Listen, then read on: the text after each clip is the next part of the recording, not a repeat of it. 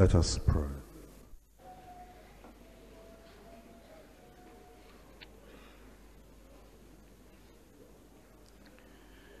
Our Father, we thank you for how far you have led us, and we thank you for the study we have in your word now.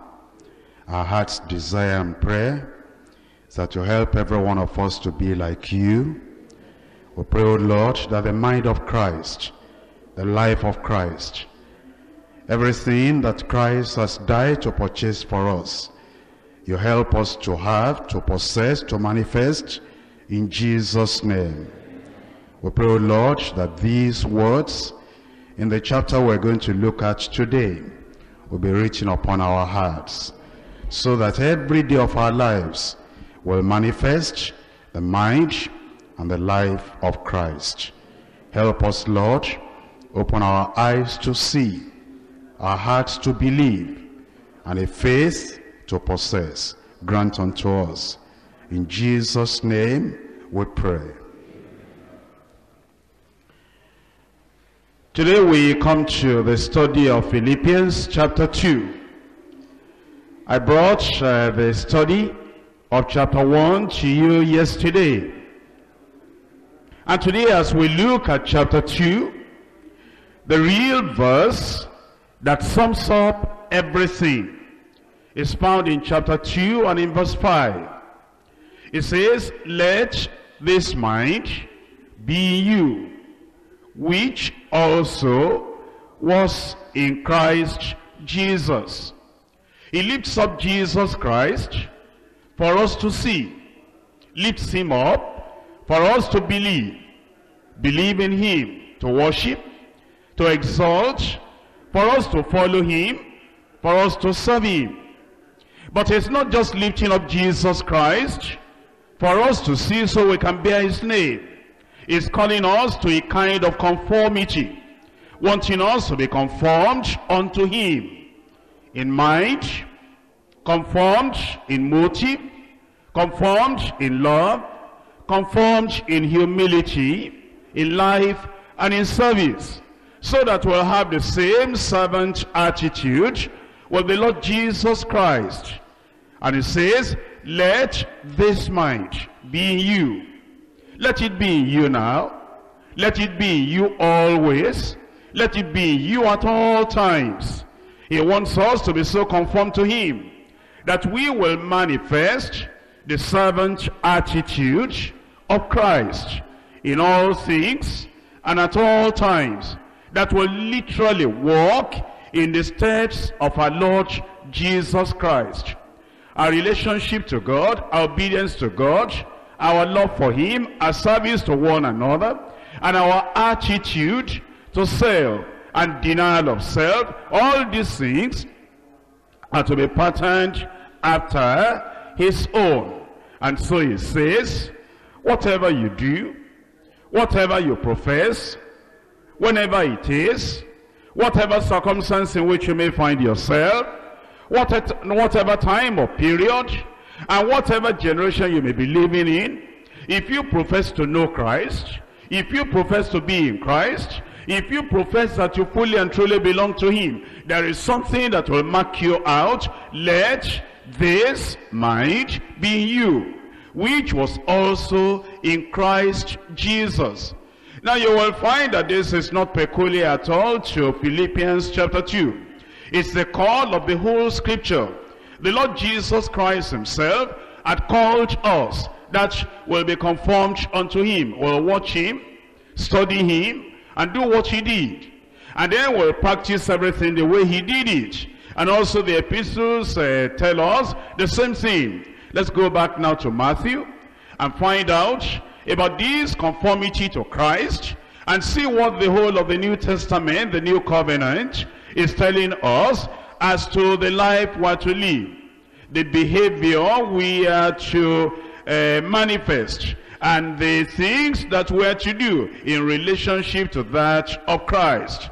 In Matthew chapter 11 verse 29, the words of Jesus Christ himself to his own. He says, "Take my yoke upon you and learn of me, For I am meek and lowly in heart, and ye shall find rest unto your soul.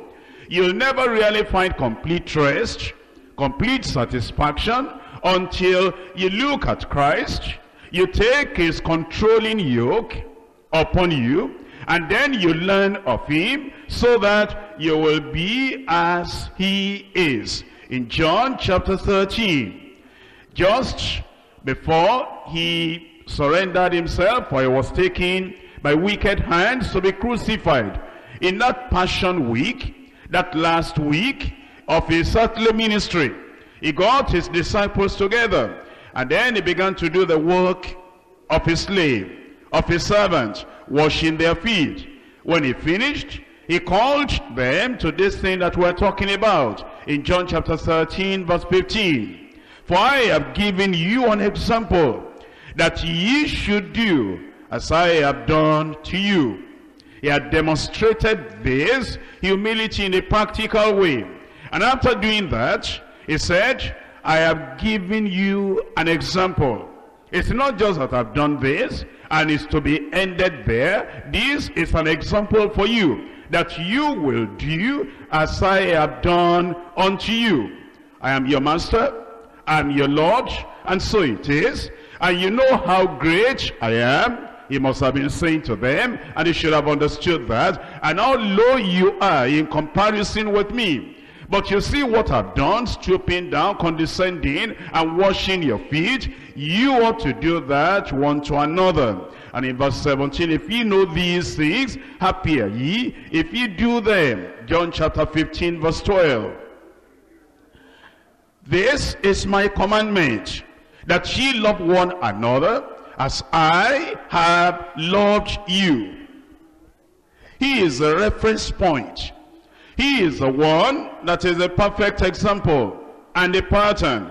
He said, you see the love I've shown to you. You must love one another as I have loved you. Have you seen 3 different times when Christ himself called all the disciples, and in all that he's calling you and calling me, that we should follow after the pattern he has laid down for us. And now in Ephesians chapter 5. Ephesians chapter 5 verse 2. Walk in love as Christ also has loved us, and he has given himself for us an offering and a sacrifice to God for a sweet smelling savor. Again, the comparison is made between Christ and the Christian. The comparison is made between the master and the disciples. And it says we're to walk in love. And it shows us the level of that love, the height of that love. It says, as Christ also has loved you. That's in Ephesians chapter 5, verse 25. Husbands, love your wives.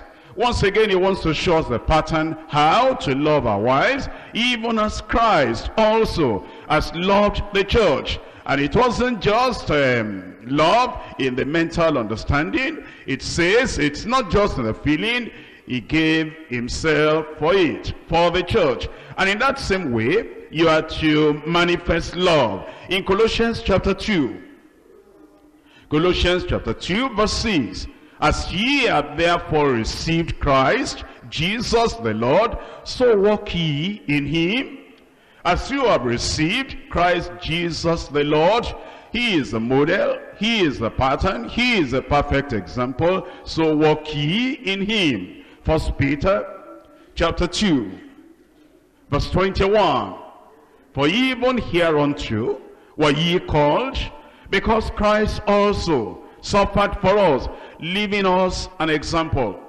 Look at his life, his prayer life. Look at his life of humility and service. Look at his life of submission to the Father, to the will of the Father. Look at his life of fulfilling the scripture. Because he will do something, and then they will say in this, the scripture has been fulfilled. Look at everything he did, and then it says, he has left us an example, that we should follow his steps. In 1 John chapter 2, and in verse 6, he that says, he abideth in him, ought himself so to walk, even as he walked. You ought to walk even as Christ walked.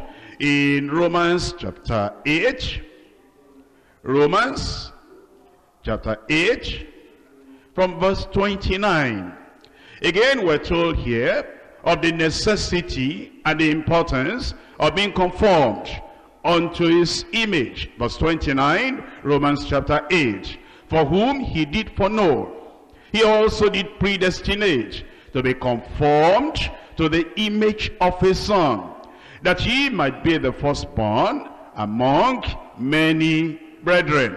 It's clear then in the New Testament that all those who are born again, all those who are children of God, are called to a life of following after Christ, patterning everything after the life of the Lord Jesus Christ.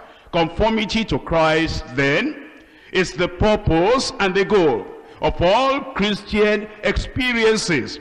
Whatever Christian experience we have is to lead us more and more to being conformed unto Christ. From the point of conversion, you begin to consecrate yourself so that, Lord, you help me to be more like my Lord and my Master. That will be your prayer.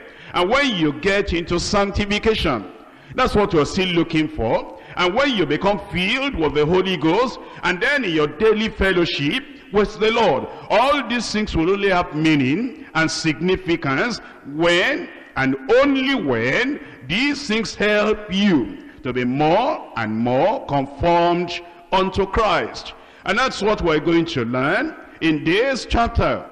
The chapter is talking about submission to one another, and Christ is the example.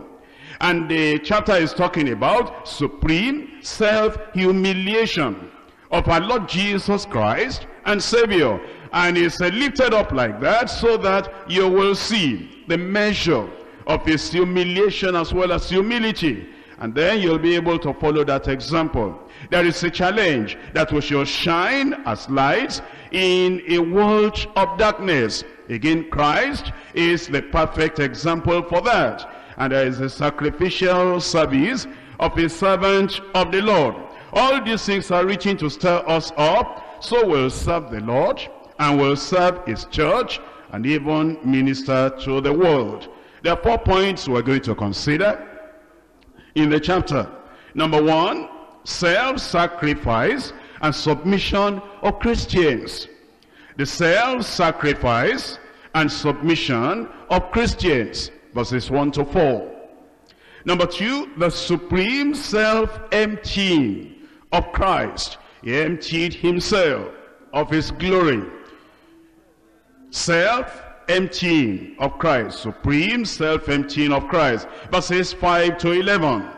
Number 3, shining saints in a crooked community. Shining saints in a crooked community, verses 12 to 24. And then number 4, the sacrificial service of a Christian companion. The sacrificial service of a Christian companion.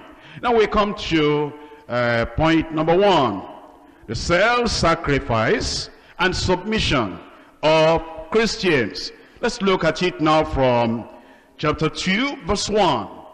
If there be therefore any consolation in Christ, if any comfort of love, if any fellowship of the Spirit, if any bowels of mercies, fulfill my joy, that ye be like-minded, having the same love, being of one accord, of one mind.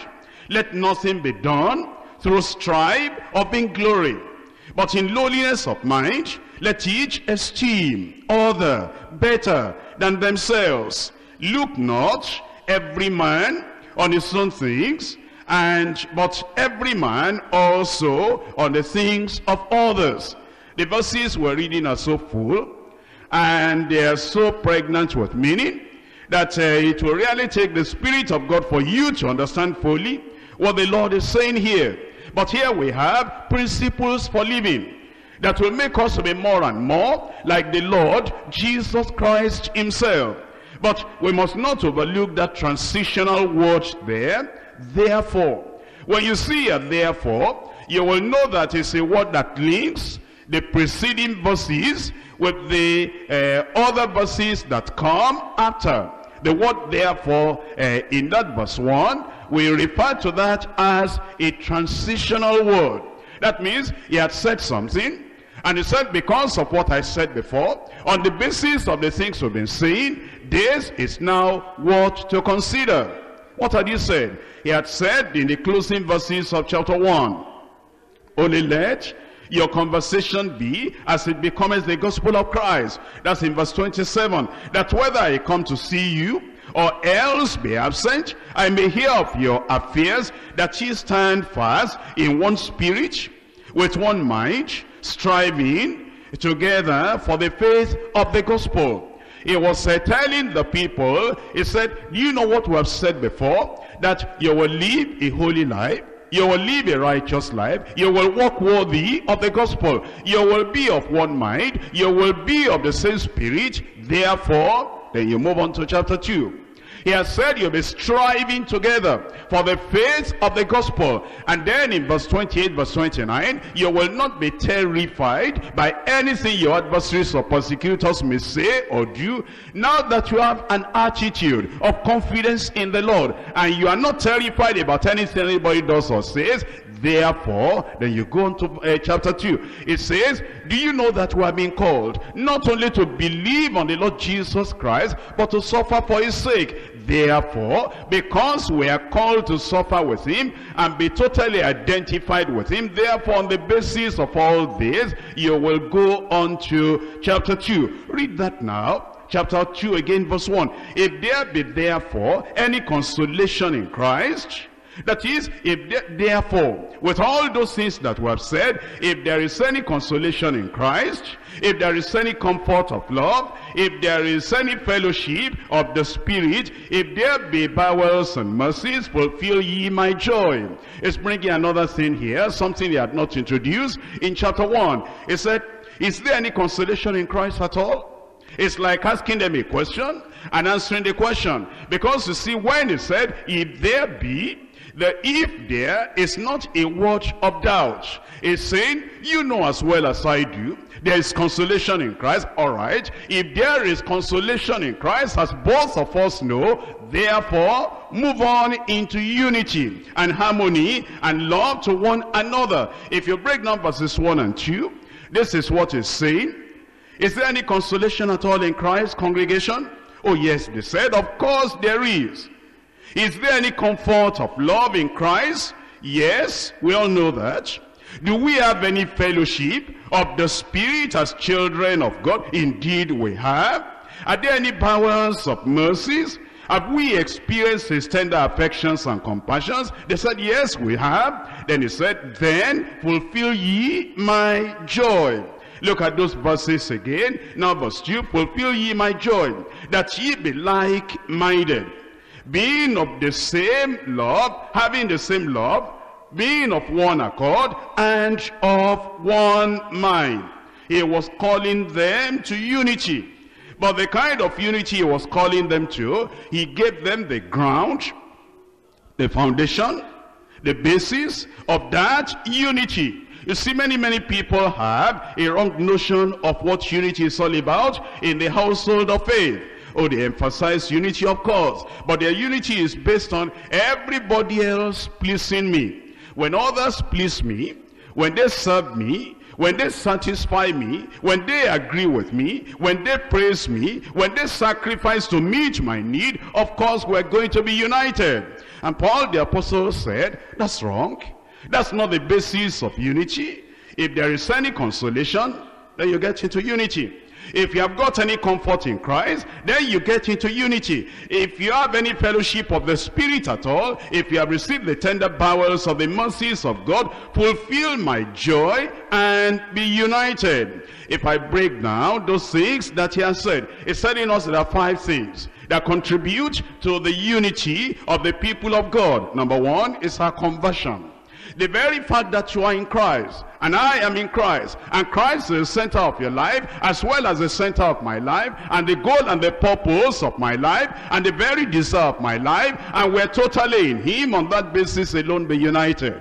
Number two, on the consolation that we have in Christ. Our sins are taken away, and then we're redeemed by the Lord. There is consolation in the Lord because of the consolation in Christ and the things he has done for us. On the basis of that, that's enough. Be united. Number three now, because of the comfort we have in him. All our guilt is taken away, and the punishment is taken away. Everything evil that will have come upon us, everything has been taken away. See the comfort you have in the Lord, and the comfort you have in the Holy Ghost. On the basis of that comfort, that's enough. You'll be so grateful to the Lord. You are united with the body of Christ. Number four, on the basis of compassion. The bowels of mercies, the compassion of God upon you. He has not dealt with you like you merited. You cannot deal with the other people too like they merit. He dealt with you on the basis of mercy. You will deal with the others on the basis of mercy. On the basis of that compassion, you're going to have unity with other people, children of God. Number five is the communion. The fellowship we have with the Lord. Who are we to be able to have fellowship with the King of Kings and the Lord of Lords? And if he has granted us by grace such privilege and opportunity to be in communion with him, and he calls us to be in communion with one another, on the ground of that, on the basis, foundation of that, you'll be in unity with one another. One, our conversion. Two, our consolation in Christ. Three, our comfort, or his comfort for us. Four, the compassion that he has towards us. And number five, the communion that he has called us to. All these five things, they form the ground, the basis, the foundation, the reason for our submission to keep peace and harmony in God's family. In Romans chapter 12, reading from verse 10. Romans chapter 12, verse 10. He's now telling us something we're to do with self, and what we're to do with other people if we're going to keep this unity and the harmony is going to continue. In Romans chapter 12, verse 10, be kindly affectioned one to another with brotherly love, in honor, preferring one another. He brings in another thing now. He says, look away from self. If there's going to be unity, if there's going to be oneness, if there's going to be harmony, you'll be preferring one another. Philippians chapter 2 and in verse 3. Let nothing be done through strife or vainglory. Let nothing in your personal life be done with strife or vainglory. Let nothing be done in your family life with through strife or vainglory. Let nothing be done in our relationship one to the other. Don't try to prove to me that you are higher than I am. Maybe I know that already. And I shouldn't try to prove to you that I know more than you do. Maybe you know that already. But let nothing be done in our interpersonal relationship with one another through strife or vainglory. And in the church, let nothing be done through strife or vainglory. The vainglory there is related to pride. And then in our social life, in the workplace, in the marketplace, let nothing at all be done through strife or vainglory.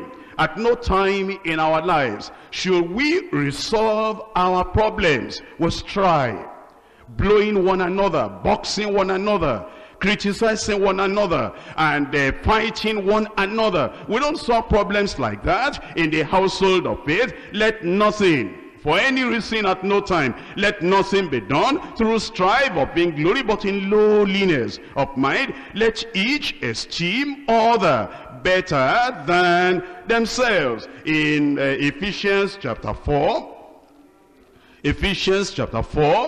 verses 2 and 3, with all lowliness.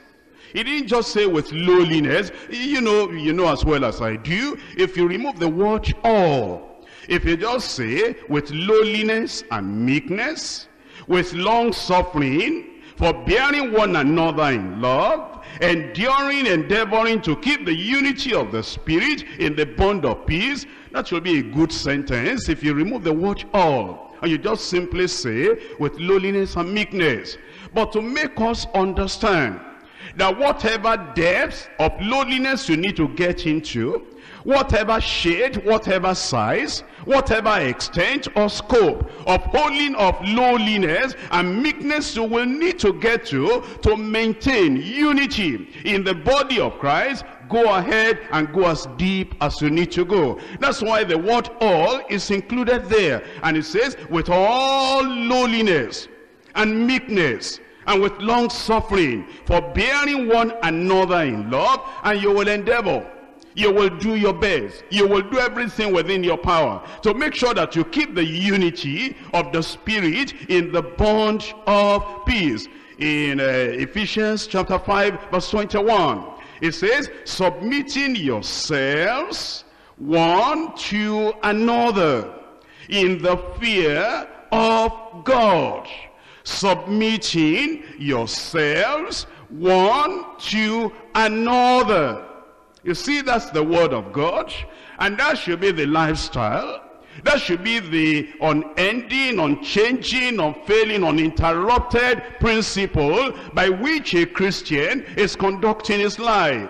We're not to, stand up erect and stand up firm and square our shoulders and look at the other people and say, you are to bend, I'm supposed to be standing. I'm higher than you are. You will submit, I will submit, and we submit one to another. And this is not just talking now about the family. It comes to the family in this chapter, in verse 22. But it's talking about the whole church now, about everyone submitting yourselves one to another in the fear of God. You will do it not because you are paying lip service superficially or you are pretending, but you do it in the fear of God. Now, can I tell you this? If you have got every other quality, every other characteristic, and your charisma is so wonderful, your knowledge is wonderful, if this is the only thing missing in your life, there is a part of the Bible you have deliberately torn away. There is a part of the Bible you have taken your pen and you have said, I cancel that verse. I shut up inspiration on that area. And you, Holy Spirit, you dare not tell me that that verse is very important for me. That one I cross out, I cancel out of the book that is inspired of God. That one I will not do. I believe every other thing. I stand for every other thing. Only this submission bit is not what it's what I will not agree with. Then you have a big question, and maybe an eternal question. You are going to answer when you face the Almighty, and He's going to bring out the Bible, and He will say, you mutilated my Bible. You destroyed my word. You canceled a particular word, and there was no day in your life, no time in your life, you were willing to get so low, and bend so low, and go so down, so that you can keep the unity of the people of God in the bond of peace, because you are not willing to submit to other people. I pray that all the verses of the Bible you have cancelled, all the cancellation, you will remove it this morning in Jesus' name. And then you'll be submissive one to another. Come back to Philippians chapter 2. And in verse 3 again, let nothing be done through strife of vain glory. And you know, this is very different to the principle of the world, because in the world, if you are going to get anything from the government, how do you do it? If you write an application, or if you write something in the papers, and you see that the government, they are very quiet, they will not listen, there is a kind of language that the government will understand. It's the language of rioting. It's the language of demonstration. It's the language of carrying placards. It's the language of everybody coming on the street and destroying whatever they can destroy. It's the language of going to the government house and breaking some windows. Then, you know, they will listen. But it says you don't do that in the church. It says that in the church, let nothing. You're looking for position. Don't get it through strife. Let nothing. You're looking for privilege to minister. Don't do it through strife. It says, let nothing. You're looking for recognition. I am doing this, they have not recognized me. Leave it just like that. Because it says, let nothing be done through strife or vainglory. But then now it says, but in lowliness of mind, let each esteem other better than themselves. And then it says, look not everyone on his own things. That's what they do in the world. They are thinking they are fighting for themselves. They say if you don't blow your trumpet, nobody will blow it for you. If you don't demand for what belongs to you in the world in which we live today, everybody will, push you aside. Therefore, they are looking for the things of themselves. And you fight for yourself, I fight for myself. We don't do that in the church. If we want to make heaven, if we want to be totally conformed unto Christ, it says, look not every man on his own things, but every man also on the things of others. You are thinking of other people, and you love other people, and you exalt other people, and you put yourself down. Why do we do that? In all honesty, when you have genuine self-appraisal, there is something you are going to acknowledge, that other people have some strong points in their character, in their life, in the things they do where you have shortcoming. And it doesn't matter if God will open your eyes, you to be compared with any other person in the church, even if that fellow is a new convert, even if that fellow has a position lower than yours. If we compare you, or let me say, the Holy Spirit will compare you, you may be greater than that individual in about 70 things, 80 things. There will be one thing at least that the Holy Spirit can point out, and he will say, although you are so and so, although you are such and such, with this person, he has this quality and you don't have the quality. And it doesn't really matter if you will compare, for example, somebody very high in your own country where you are coming from. Take the president of your nation, for example. Although his name, his title is president of your nation. But you see what? If you will pick some people, even secondary school teacher in that country, or you will pick a doctor in that country, or you will pick an engineer in that country, and compare him with the president of the country. Although he is president, although he has a high position, there are some things that this engineer knows that the president does not know. And there are some things that this doctor knows and this doctor can do that the president cannot do. Bring it back to the church. Whoever I am, whoever you are, when I'm compared with somebody else, when you are compared with somebody else, there is something that that person has of a good quality that I don't have and that you don't have. That's the thing that makes us humble. And you will know that I am not 100% higher than this person. I am not 100% greater than this person. That makes me then to bend and to bow and to say, you have a quality I don't have in that area, you are better in that area, that's your field, then you do that. While I say that, you manifest the same Christian principle, then you point to me and say, my brother, you have this quality that I don't have. You do that. That makes you to do your part and for me to do my part, and there's unity in the church of God. Look at those verses again now. In Philippians chapter 2, verses 3 and 4, let nothing be done through strife or vainglory, but in lowliness of mind, let each esteem other better than themselves. Look not every man on his own things, but every man also on the things of others. Now we're going to the next section. And the next section is the supreme self-emptying of Christ. And that's from verse 5 all through to verse 11.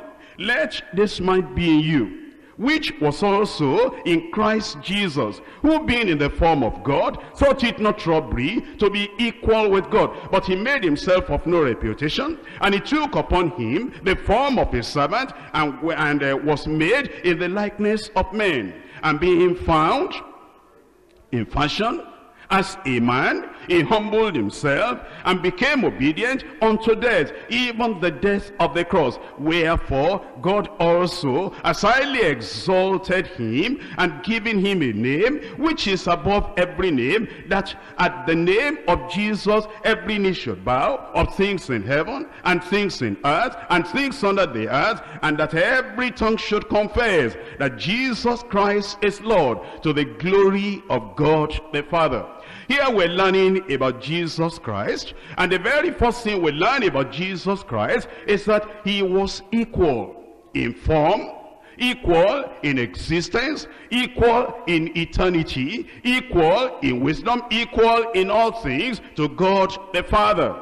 And the Bible makes that very, very clear in Colossians chapter 2 verse 9. Colossians chapter 2 verse 9, for in him dwelleth all the fullness of the Godhead bodily. That's talking about Christ. That is, there is nothing you'll find in the Father you'll not find in the Son. In him, in Christ, dwelleth all the fullness of the Godhead bodily. In Hebrews chapter 1, I read from verse 1 for you to know that it's talking about Christ. God, who at sundry times and in divers manners spake in time past unto the fathers by the prophets, as in these last days spoken unto us by his Son. Now, as he talks about his Son, Jesus Christ, he now tells us some things about him. Number one, whom he has appointed heir of all things. That's Jesus. Number two, by whom he made the worlds. He made the whole universe through Christ. Number three, who being the brightness of his glory.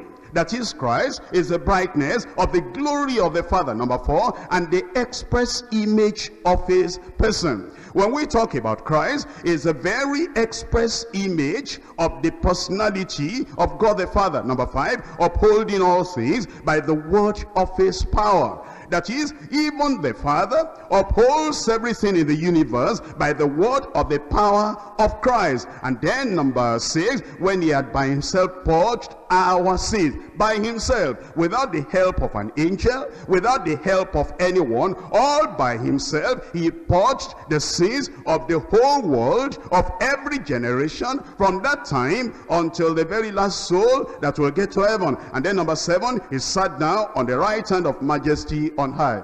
As you look at Jesus Christ then, you will see that this is God manifest in the flesh. In fact, that's what we're told in 1 Timothy chapter 3. 1 Timothy chapter 3 verse 16, and without controversy, great is the mystery of godliness. God was manifest in the flesh. That settles it. When you look at Christ, he came in the flesh, and we beheld his glory as of the glory of the only begotten Son of the Father, full of glory and full of grace and full of truth. It says, is God manifest in the flesh. Now we come back to Philippians chapter 2. In Philippians chapter 2, we're told, who being in the form of God, he thought it not robbery to be equal with God. It wasn't something he was trying to grab. He was trying to steal. He was trying to take away from the Father. This was a thing that really belonged to him. He had always been like that from all eternity. But now we're told something about his self-humiliation, about his self-emptying, and about his making of himself of no reputation. Verse 7, but he made himself of no reputation, and took upon him voluntarily.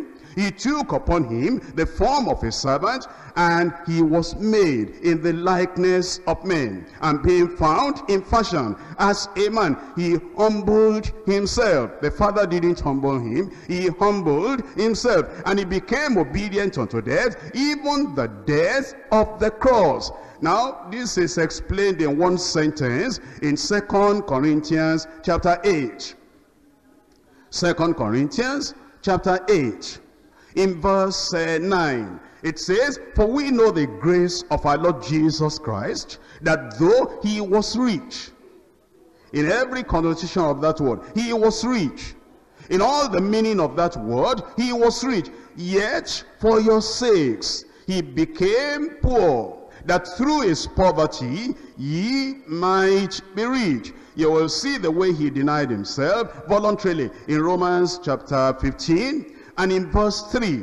Romans 15 verse 3. For even Christ pleased not himself.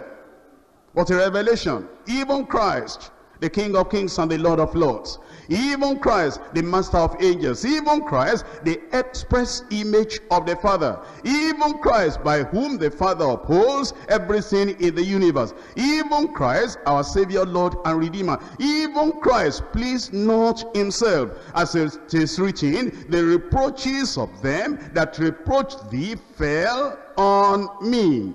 In Hebrews chapter 2, because Philippians told us that he submitted himself even to the death of the cross. Hebrews chapter 2 and in verse 9. But we see Jesus, who was made a little lower than the angels, that is, for a brief moment, during the time of his incarnation, coming to this world and putting on flesh, we are told he was made a little lower than the angels for the suffering of death, crowned with glory and honor, that he, by the grace of God, should taste death for every man. Please come back to Philippians chapter 2. And as you look at verse 7, it says, he made himself of no reputation, but he took upon him the form of a servant. He took upon him the form of a servant. And when he appeared here on earth, he served like a servant. In Luke chapter 22, Luke chapter 22 and in verse 27, for whether is greater, he that sitteth at meat, or he that serveth? Is not he that sitteth at meat, but I am among you as he that serveth. I am among you as he that serveth. Here you will see the attitude of Christ. You will see the servanthood of Christ. You will see the self-emptying of Christ, the self-humiliation of Christ. He humbled himself, and we're told that he said, I am among you as he that serveth. And he gave his life for our redemption. In John chapter 10, John chapter 10, verses 17 and 18, therefore does my Father love me, because I lay down my life, that I might take it again. No man taketh it from me, but I lay it down myself. And I have power to lay it down, and I have power to take it again. This commandment I received of my Father. So you will see it is self-emptying. It is self-humiliation. And it is a supreme kind of self-emptying and a supreme kind of self-humiliation. And now we're told that he had been exalted. As a result of what he did, he was exalted. And now we will look at verse 9, Philippians 2, verse 9. Wherefore, God has highly exalted him. Not just simply exalted him, merely exalted him, ordinarily exalted him, highly exalted him, and given him a name which is above every name.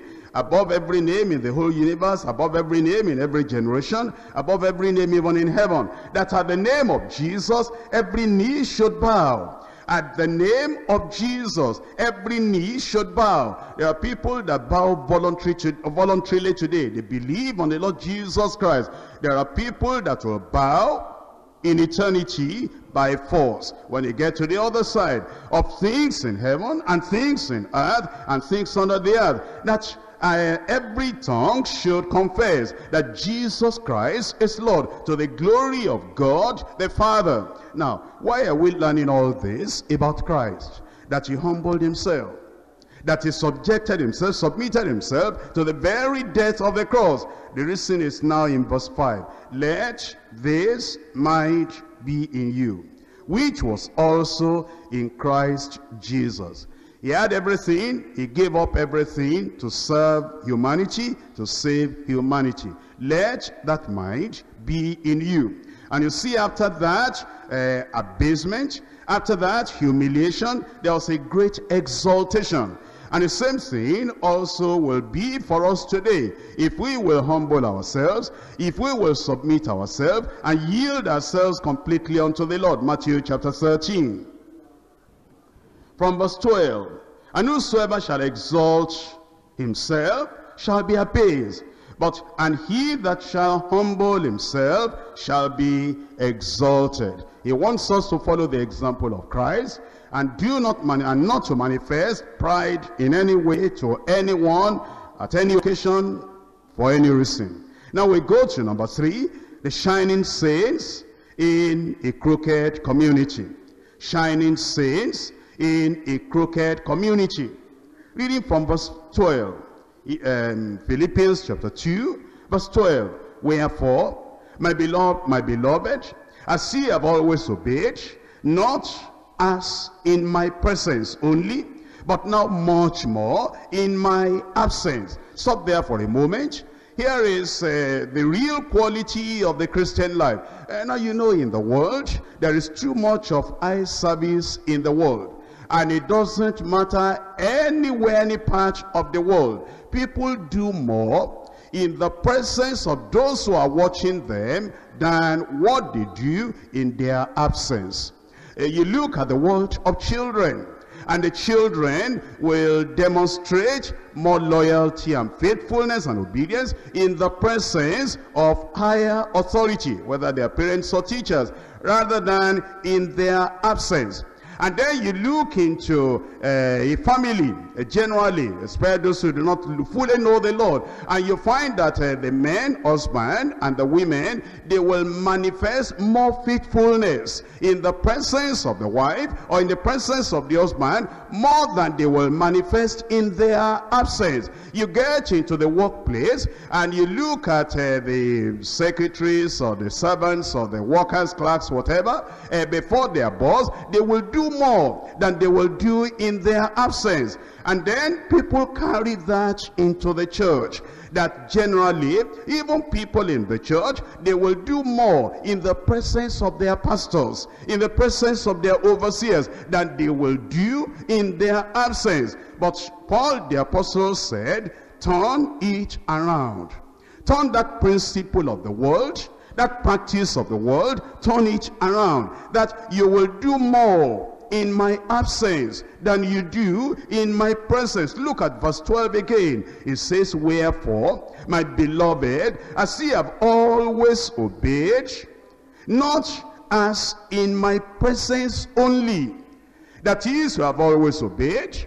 Anytime I've been with you, I will not see you deliberately contradicting the doctrines of the Bible or living an unholy life in my presence. Now he says, now much more in my absence. That is what shows that you are different from the world. That your loyalty in my absence, your obedience in my absence, your faithfulness in my absence, your submission to the word and to the will of the Father in my absence, and your upholding the doctrine of the word in my absence will be much more than what you are doing in my presence. And then it says in verse 12, work out your own salvation. Work out your own salvation. You know, we are preachers, evangelists and preachers, and we work out the salvation of other people.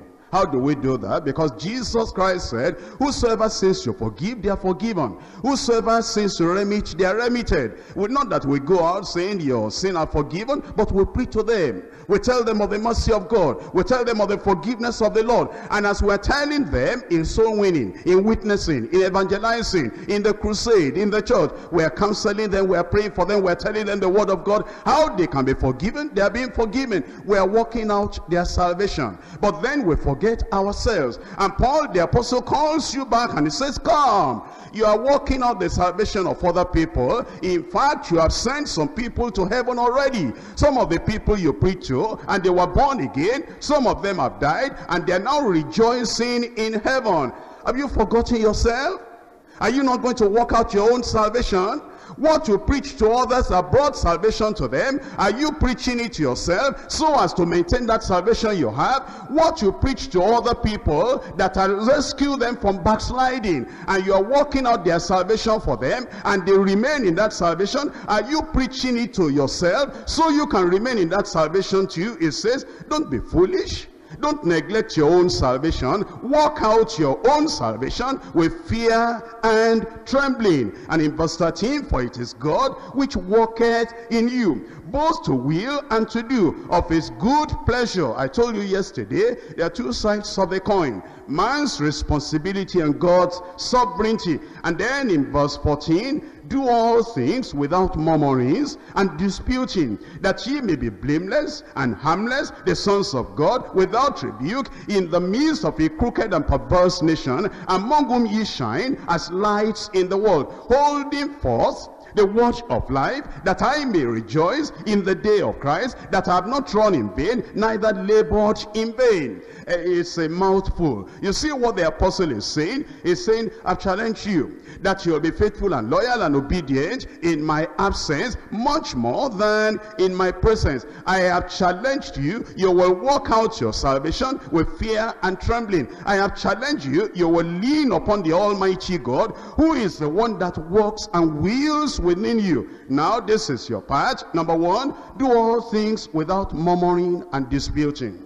He's telling us something here. Whatever I do for God, complaining, murmuring, grumbling, people may get saved, people may be blessed, but I will not receive a reward for that. Because you see, that is not a willing service. The Lord Almighty loveth a cheerful giver. That's not only talking about tithes and offering. If you're going to give your talent, he loves a cheerful giver. If you're going to give your treasure, he loves a cheerful giver. If you're going to give your time, he loves a cheerful giver. But when it is you are being dragged and you are being pulled and pushed and you are murmuring and complaining, although you might even do a good job, and people get saved, and eventually when you do the thing, people say, I've never seen a great work like this before, but you did it with murmuring.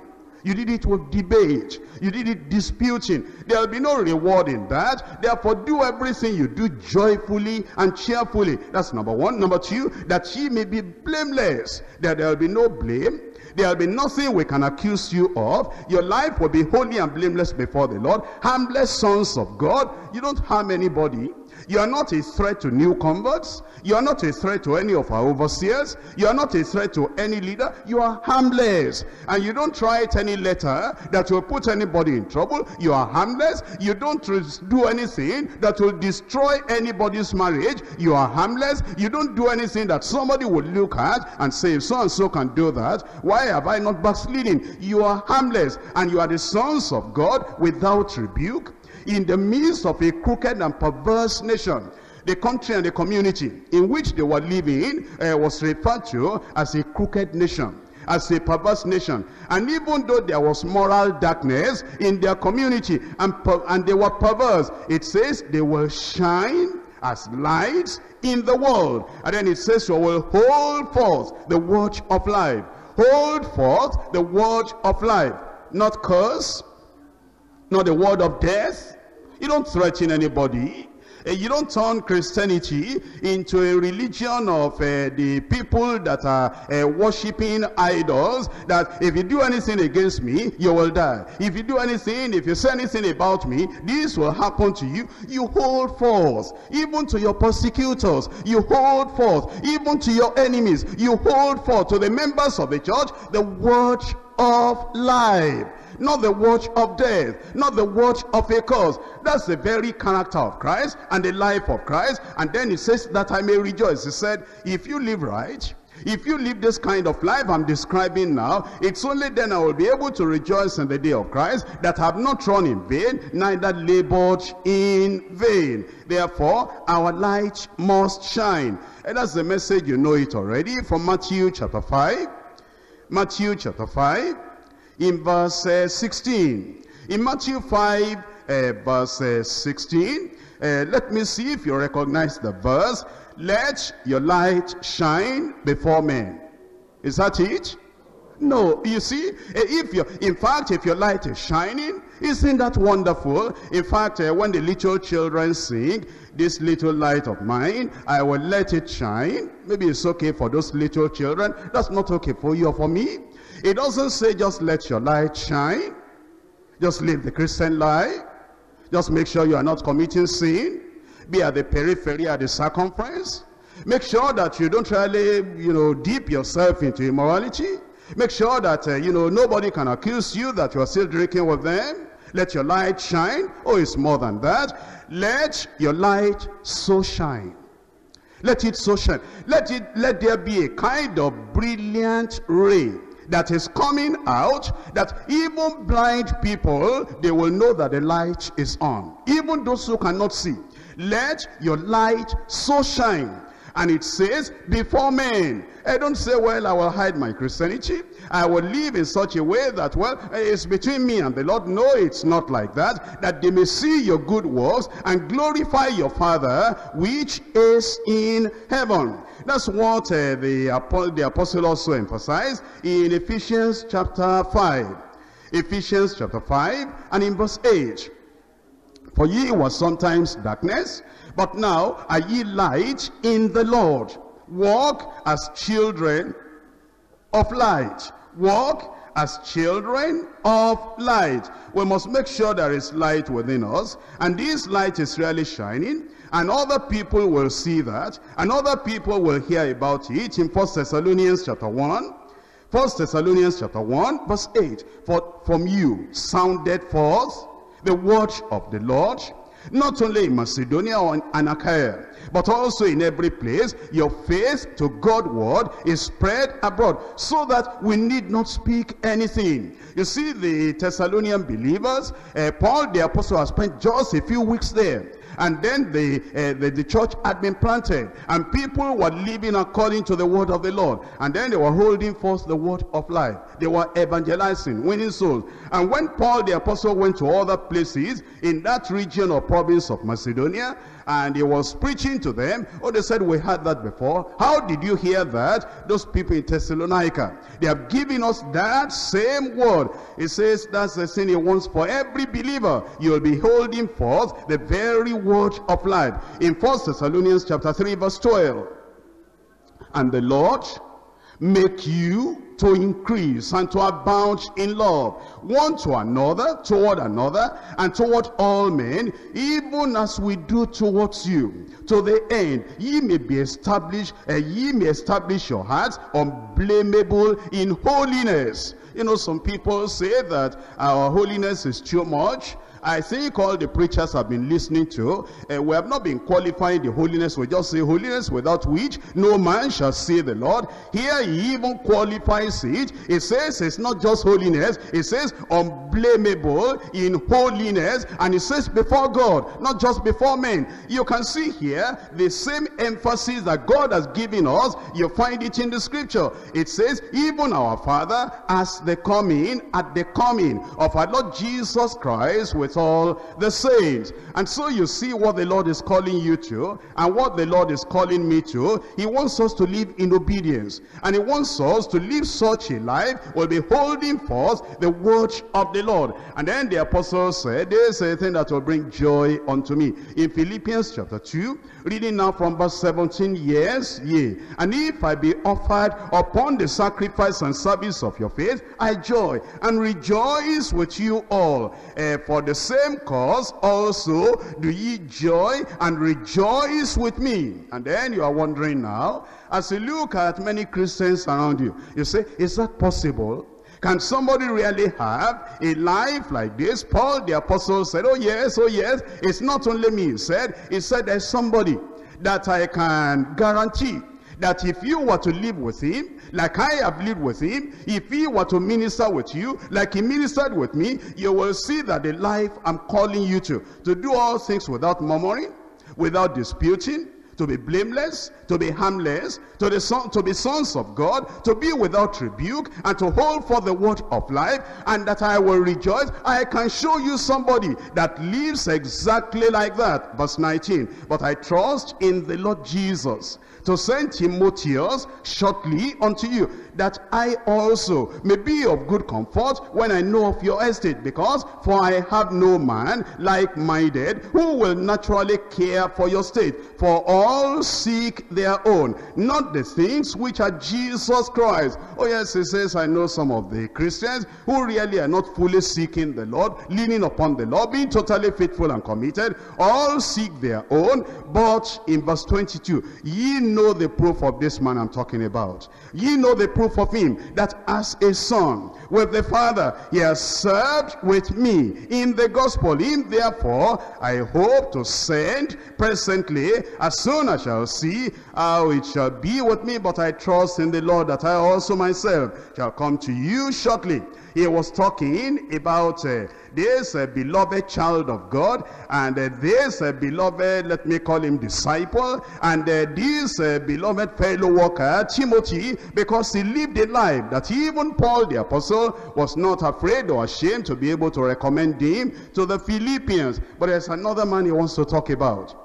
And this man had a marvelous spirit, a kind of life and labor that even got him to become even sick. That brings us to number 4 now. The sacrificial service of a Christian companion. The sacrificial service of a Christian companion. From verse 25. Yet, I supposed it necessary to send to you Epaphroditus, my brother and companion in labor, and fellow soldier, but your messenger, he that ministered to my wants, for he longed after you all, and was full of heaviness, because that ye had heard that he had been sick. Here he was talking about Epaphroditus, and you see the way he qualified him and what he called him in verse 25. He almost did not know how to, talk about him. He called him his name, and he said, "It's my brother." And Paul the apostle, he knew the whole doctrine of the family of God, how you are adopted into the family of God. He knows the people that really belong to the Lord. He is the one that had said that in a great house there are very many vessels and utensils, and if anybody will purge himself from all these things, he'll be a servant that is a vessel that is meet for the master's use. And if he called him a brother, he was a real brother. And then he said, my companion in labor. And then he said, a fellow soldier. And then he said, your messengers. And then he said, he that ministered to my wants. He really wanted to talk about the man. Then he said, did you hear? I'm sure you heard, he was sick. And in fact, in verse 27, for indeed he was sick, near unto death. And you are wondering now, how can a man like that, loyal and faithful and obedient, and ministering to the needs of the saints, and even ministering to Paul the apostle, how could a man like that be sick? In verse 27, but God had mercy on him, and not on him only, but on me also, lest I should have sorrow upon sorrow. I know that if he died, he would have gone to heaven. But then that man who was so much attached and so much in fellowship and so much in the same labor that if he had died, I would have got sorrow upon sorrow. But then he said, I send him therefore the more carefully, that when you see him again, ye may rejoice. This is a man that carried joy, the joy of the Lord. Everywhere he went, he said, I'm sure that when I send this messenger of the Lord to you and he gets to you, anywhere he goes, he's always contributing to the lives of the people there. And get ready now, he is coming and you are going to rejoice, that I may be the less sorrowful. Receive him therefore in the Lord with all gladness, and hold such in reputation. He said, I'm telling you, Philippians, since you are my converts in the Lord, I hold this man in reputation myself. And I'm calling upon you that you will hold this man in reputation. Why? Verse 30, because for the work of Christ, he was near unto death, not regarding his life, to supply your lack of service toward me. He said, did you hear that he was sick? Oh yes, we heard he was sick. Wasn't that the devil? No, Paul said. Wasn't that the work of a demon? No, Paul said. Paul said it was because he was lost in the service of the Lord. And he was so lost in the service of the Lord, he regarded not his life. He didn't care for his time. He knew that he ought to sleep, he ought to rest. He couldn't rest. He knew that he ought to balance up everything, day and night, every moment. He just got to the point when he was dead tired, and he still kept on walking, and then eventually became sick, even unto death. He said, I'm sending him back to you again because now he is well and he wants to be in the service of the Lord again. And I want to challenge you. If we can have people like that in the church, the people that are so devoted that we can easily call you brother, and there will be no doubt about you, and there is no bad record, there is no bad report about you. You are a real brother of the Lord Jesus Christ. Your life is above reproach. And then we say a companion in labor. I mean, Paul the apostle just said, when you look at me and you look at Epaphroditus,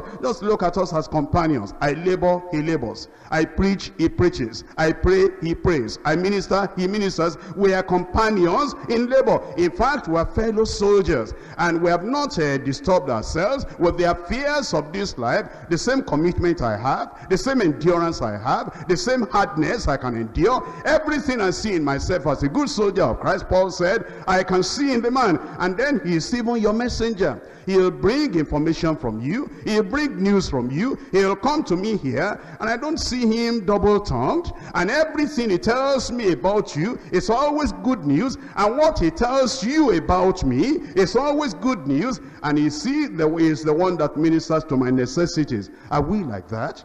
Can we minister like that? And can other people say that we are companions? Let me end up by just concentrating on that word, a companion. Because Paul the apostle was referring to this man, and he said, he is a companion with me in labor. He meant they share together a common will, a companion. They share together, number two, a common work. Number three, they share together a common word. Number four, they share together in the same warfare. And so you see this man, that is this Epaphroditus, a common will. The same will, the will of the Father. As Paul was submitted to that will, Epaphroditus was submitted to that will. And because we have that common shared will of the Father upon our lives, we are companions. And it's a common work. The thing I do is the thing that he does. There is a common work, and our hands are on the plow. And I've seen a man, Paul the apostle said, I thought I was committed. I thought I went beyond everybody else. But when I saw this man, as I tried to run faster than him, he was always by my side. And I did everything I could do again with apostolic energy, fervency, and with a real fire in my soul. And I felt I will go to a place beyond where you could reach. I found him by my side. And we're always together, having this common work together. We're companions in labor. And it's a common word. I look at the doctrine he's preaching. I look at the doctrine I'm preaching. And we're preaching the same word. And there's a common warfare. The same battle in which I'm engaged in is the same battle in which he's engaged in. In fact, I've decided now to hold his hand and he to hold my hand, because I see I cannot go beyond this man. I'll take care he doesn't go beyond me too. Hand in hand, in a common work, in a common will, in a common warfare, we're moving on together, and we're going to win the battle together in Jesus' name.